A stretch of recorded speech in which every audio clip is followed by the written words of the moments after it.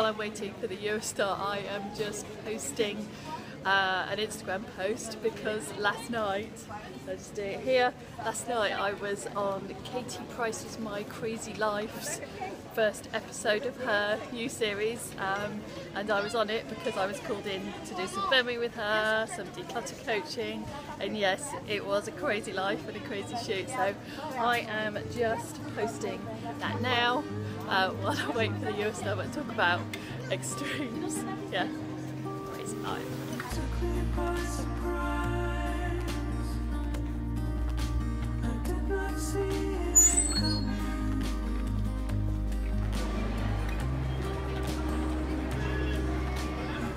So apparently people are interested in a day in the life of people like me who post stuff regularly on YouTube. Chris, my editor, told me that, so I am filming today, my first day in the life, and I am at St Pancras International today because I'm going on the Eurostar. I love the Eurostar, I love it.